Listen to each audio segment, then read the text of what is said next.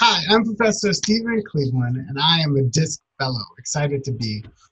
It's been one of the best experiences I've had at Cal State East Bay because I've oftentimes done work with students, but have to figure out a way to manufacture the space, right, to be able to do that interaction outside of the classroom. And I love having this setup where it's designed specifically to give student interactions with professors outside of the classroom to enliven their educational experience. And for me, the best part of this has been able to spend some quality one-on-one time with students, listening to their dreams and trying to connect them with resources. So hopefully you will consider joining us as a DISC Fellow, joining us in 2020, 2021. All right. Hopefully see you then soon. Take care.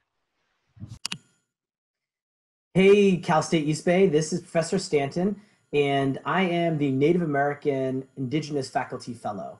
And we had an awesome year last year, welcoming students from all across campus, and we're excited for this year as well. Um, Last year, we had students working on creative writing projects and research projects and volunteering, and we also got to meet every week and chat. So I encourage you to send in an application. The way we like to communicate is through Slack, and it's a great way where students can just send me a quick message or we can just, check in. So hope you get to apply to the program this year and hope to see you this year in the DISC. So hi, I'm Edward Hill, senior at CSU East Bay, liberal studies major with a minor in history. And this will be my second year returning as a DISC scholar. Super excited about the opportunity. Last year I had a chance to work directly with Professor Cleveland and about 4 or 5 other students in the DISC. And I think it was the first time ever where I engaged in school in academic activities outside of the classroom. And I think that a big draw was the fact that I had Professor Cleveland as a professor in our Black Films class. And so he kind of opened up his classroom to us and then opened another door in terms of the DISC scholars. And I really enjoyed it. The research we were able to be a part of, building community with like-minded students who are all trying to find their own paths at CSU East Bay.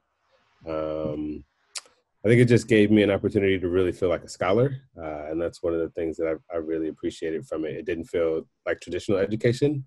It felt like it felt like an educational experience that I could build around myself with some direction. And I think that meant a lot to me and kind of helped me it helped me continue to buy into the process. So I'm really looking forward to this year and continuing some of the work and doing some new work with Professor Cleveland and whoever else comes on. I'm looking forward to the new students and hopefully I'll get to see you this new year. Hey, I'm Ellen. I was a part of the Native American Fellowship in 2019 and 2020.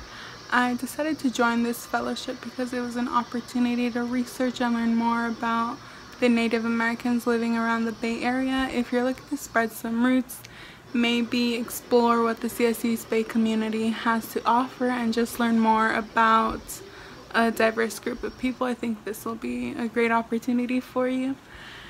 And my expectations while I was a part of this community were exceeded by far, and I'm grateful for having met an amazing bunch of people.